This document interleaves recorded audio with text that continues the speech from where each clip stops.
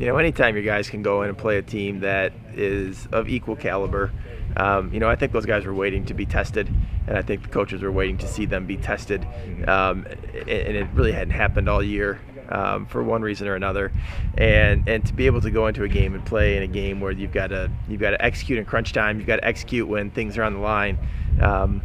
That's never going to be a bad thing, and for them to be able to do that in a sophomore game, and to get a feeling of what that means is only going to be valuable moving forward. It's only going to be experience that they have when that time comes in a varsity game where they've got to do the same thing.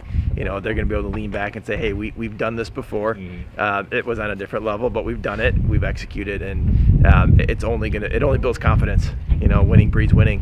What might happen, what could happen.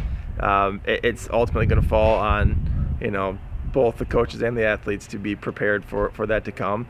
It's going to take continued effort to be better. You never want to rest on where you're at. You want to constantly be getting better.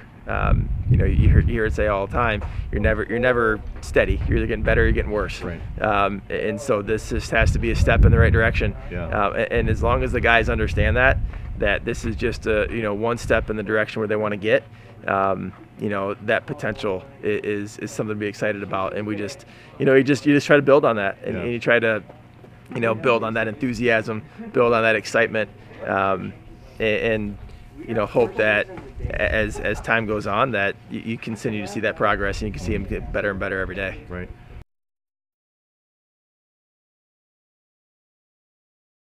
This is kind of when character shines through.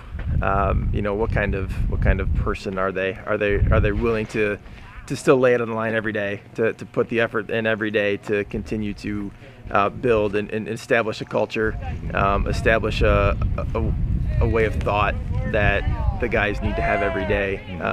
We talked to the seniors both Friday and Monday about, now is the time where they start thinking about how they want to leave the program and in what shape they want to leave the program. And it's we want to get down there, we want to get another win, and we want to just continue to work and like I said, the seniors want to leave this program in the best shape that they can, and their effort is showing that. The couple of things that stand out against St. Bede, I think one is they're relatively young. They don't have a lot of seniors. They play really hard on film. I know the record is what it is, but it says a lot that they continue to compete. They want to throw the ball, I think, is their MO on offense. They'll spread you out and throw it. If they can get you, we talked about this on Monday with the guys, they'll get into the Newman offense, the double tight wishbone, and if that works for them, they'll stay in it. I think they've posed a challenge in that they have two very extremely different styles that they potentially could play. Watching on film, it's a lot of throwing. The quarterback is really good. The quarterback has some decent speed. He throws a pretty good ball. The receivers understand that he'll get them the ball if they run and work hard in their routes, and so we're going to have to be pretty disciplined in the pass defense. Ross was really kind of finding his own way, really kind of coming into his own these last 3 games or so. And so I'm sure it's disappointing for him. It's disappointing for everybody.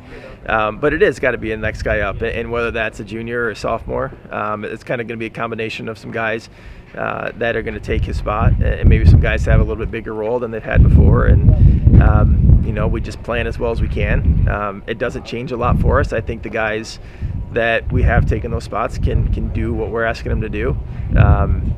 And it's just a matter of execution at this point. Nothing big is changing. It's just maybe guys in a few different spots and making sure they know what they're doing. And then come Friday night, a lot like we talked about with the guys on last Friday, it's going to come down to our ability to execute is better than they execute. And that's a lot of what football comes down to anyway.